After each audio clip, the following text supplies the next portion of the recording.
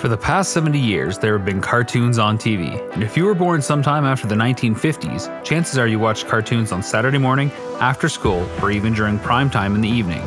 But how much do cartoons affect you? How important are they? Did they change the course of your life? For James Eatock, that's exactly what happened.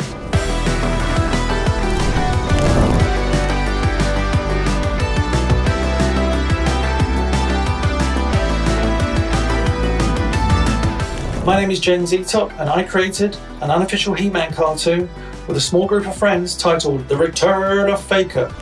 What is Return of Faker and what is going on with it? The Return of Faker was a Filmation, I guess, homage, or a love letter to the Filmation cartoon that myself and Dusan Mitrovic kind of came up with. Let's bring the toy accurate Faker to the Filmation cartoon, because the He-Man episode was originally just He-Man with glowing eyes.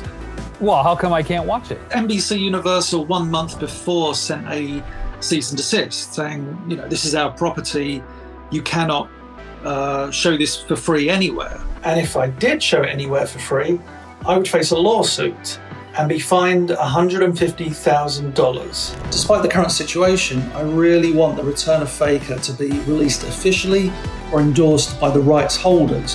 How am I going to do this? Well, I'm determined to get as much support as possible from significant people, those that have worked on the brand, and the wider He-Man and She-Ra community in general.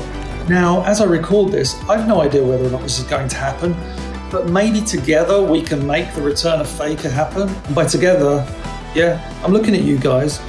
With all your support, The Return of Faker can maybe become official, because it's f***ing good. So while we document James's journey to try and officially release his cartoon, plus the process he used to make it, we'll also delve into the history of cartoons, and in particular, the rise and fall of Filmation, the pioneering animation studio that created He-Man and the Masters of the Universe, as well as many other landmark shows. So if you love cartoons and hearing insights from industry professionals, you won't want to miss this all-encompassing documentary.